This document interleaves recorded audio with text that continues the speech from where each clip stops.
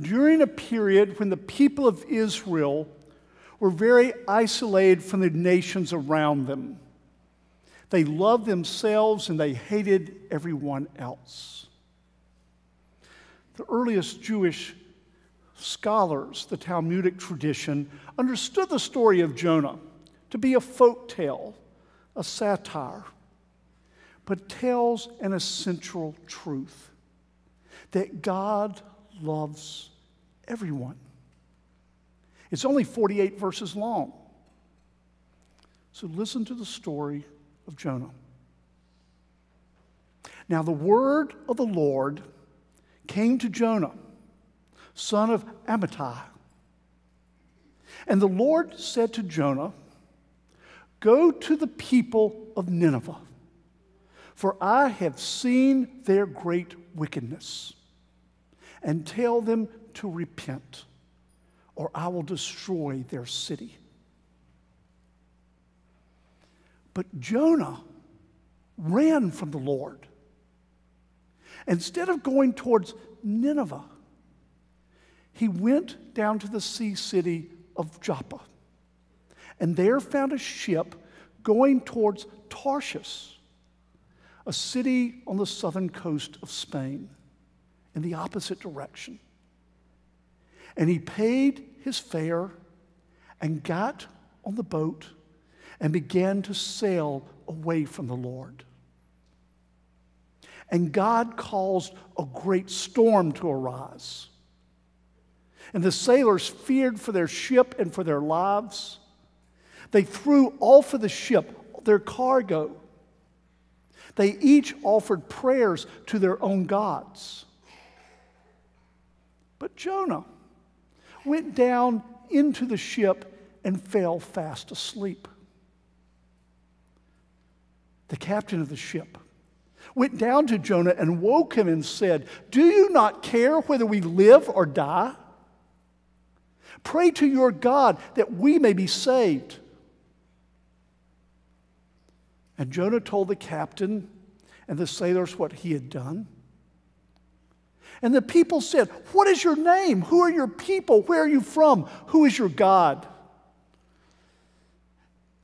And Jonah said, "I am a Hebrew, from the land that God gave to Abraham and Isaac and Jacob. And my God, Yahweh, is the one who created the earth and the seas." And the sailors threw lots to see who should be sacrificed to appease the gods. And the lot fell on Jonah. And the sailors tried to row towards land, but could not reach it. And so the sailors made a sacrifice to Yahweh and said, "Forgive us if we kill an innocent man." And Jonah said, "Throw me overboard, for it's better that I die than that all of you die." And at that, the sailors threw Jonah into the sea.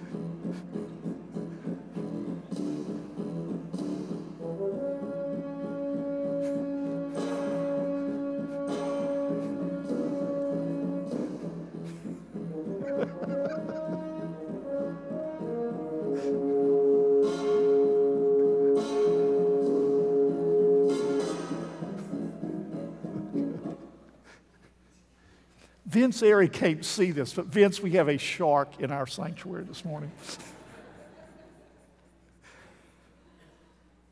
And the great fish, the Leviathan, swallowed Jonah whole. And Jonah was in the belly of the fish for 3 days and 3 nights. And while he was there, he prayed to the Lord. And this is Jonah's prayer. In my distress, I called to the Lord, and the Lord answered me. From deep in the realm of the dead, I called for help. And you, Lord Yahweh, listened to my cry. You hurled me into the deep, into the very heart of the seas, and the currents swirled about me. All your waves and breakers swept over me. I said, I have been banished from your sight. Yet I will look again toward your holy temple. The engulfing waters threatened me. The deep surrounded me. Seaweed was wrapped around my head. To the roots of the mountains I sank down. The earth beneath barred me in forever.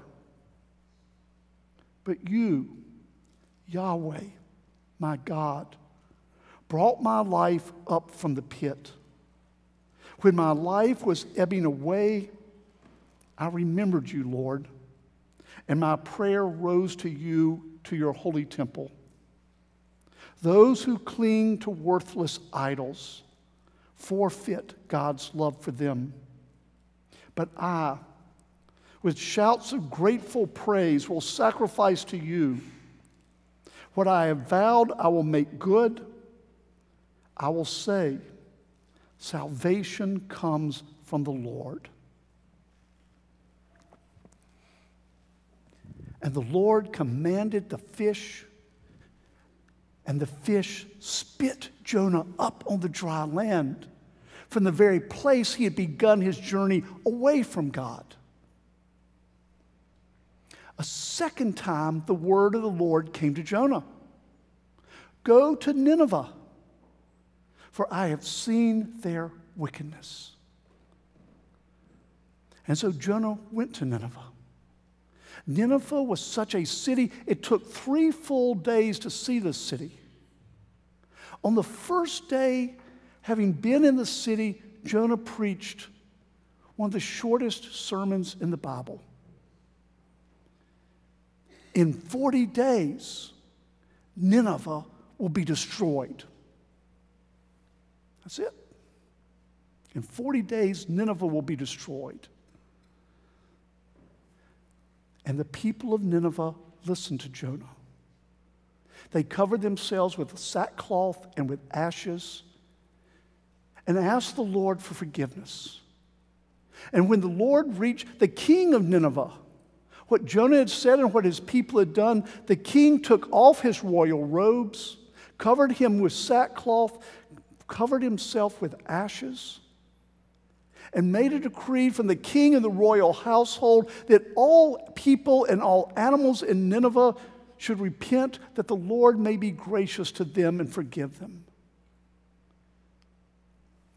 And when the Lord saw what the people of Nineveh had done, the Lord repented of destroying the city. And Jonah was angry. And Jonah said to the Lord, is this not what I said to you before I began this journey? That you are gracious, slow to anger, abounding with steadfast love. And you have relented from destroying the city of Nineveh. And in his anger, Jonah went out from the city, east of the city, and sat down to watch what God would do to Nineveh. And the sun was hot, and God blew a strong east wind. And Jonah built for himself a small shelter to shade him from the sun. And then at evening, God caused a vine to grow up that covered the shelter to give him comfort. And in the morning, God caused a small worm to come and eat the plant, and the plant died and withered. And again, Jonah was angry at the Lord for taking away his shade. And the Lord said to Jonah, "You are angry that I killed the vine, that you neither planted, nor watered, nor nurtured, that gave you shade. Should I not care so much for the 120,000 people who live in Nineveh, and all their animals and all their herds?"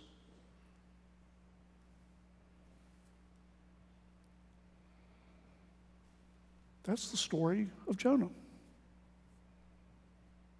We in this congregation are blessed and chosen people. We know that we are God's children.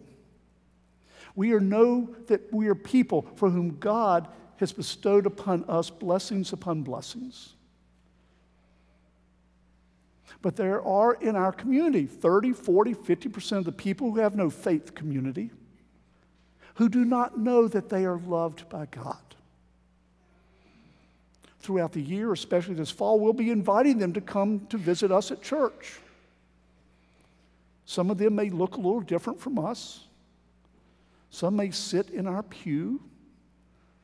Some may speak with a little bit different accent. But all of us are God's children. Should we not care about them as much as our own comfort?